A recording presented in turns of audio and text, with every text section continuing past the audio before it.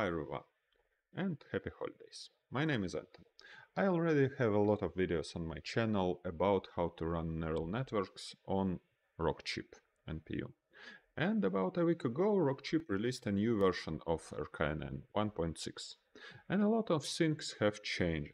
In this video, I will make a small update on what has changed and what guide will be a little bit different. In this video I will using a RockChip board that is different from my previous ones. It's Nano PC T6 from Friendly Elk based on RK3588. Basically it's the same board like any other board on this chipset, but in my opinion a little bit better than my previous one on RK3568. So let's start from official changelog, and it's already pretty interesting. First of all, there is support for newest ONNX version, and it's pretty important because I had a few problems with this. Support custom operators, including CPU and GPU ones. I didn't test it myself, but I look at some samples and it looks nice. Also, there are a lot new layers supported, new Python support, and a lot of different features, but in my opinion, they are not so important. But they did forget the few main points that have changed. First of all, official documentation is much better. And for example, in previous version of documentation, there was no guide how to set up your board, how to run all this stuff. At least it's now in the documentation. Also, the structure of repositories is completely different from previous one. So for the previous version, you need to download RK NPU, put this library there, and also this library is about low-level API. There was different library with samples and with RKNN Toolkit and RKNN Lite, and for now you just can download them as a single repository, but RKNN model zoo still in the different one. So here you can see the previous structure and the current one. It's important because your pipeline will be a little bit different now. But in general, the pipeline for the detection model is for inference is super similar. Let's go it step by step, but with a little, and I will highlight where is the difference. First of all, you may have started exporting ONNX out of the board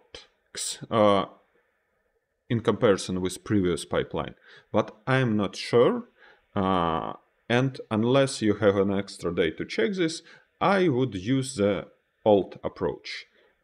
The old approach is the classic one, like you train your model, you install RockChip repository fork specifically for your detection model, you export it to some intermediate format. It used to be torch script in my previous video, but now it seems it should be ONNX. Also, and after that you take this ONNX file and export it to RKNN. The whole pipeline is super similar, but the model zoo repository has changed significantly.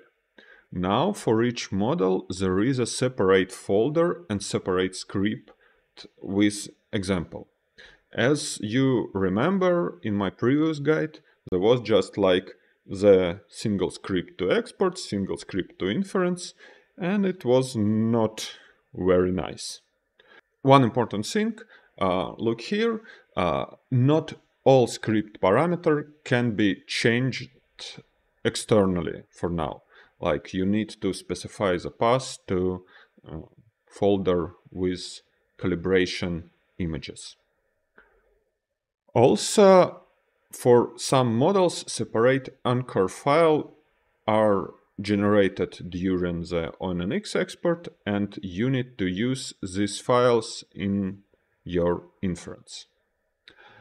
In addition, there is a separate file with an example of network usage for each network, but I doubt about its quality. For example, YOLO V8 still use Torch for DFL counting.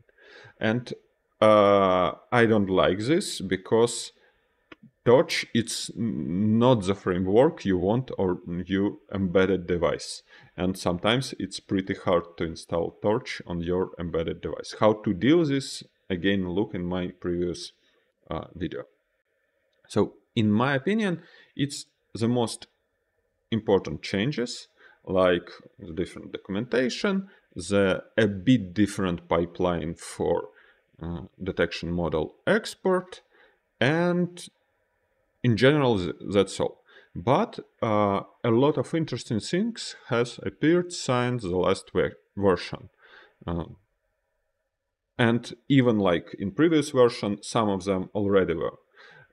In C++ version of codes, it's became possible to multiply matrix directly. It's super cool because you can just program some inference on NPU chip. Also, it's became possible to register custom operations directly for your network on GPU and CPU.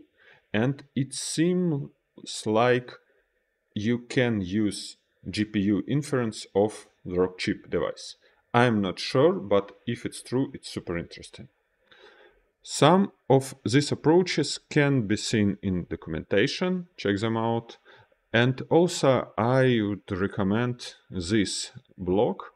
There are a lot of information about RockChip NPU, and I think it's the only blog about this board in English. So, thank you for your attention. I hope it will help you with your developments. Bye.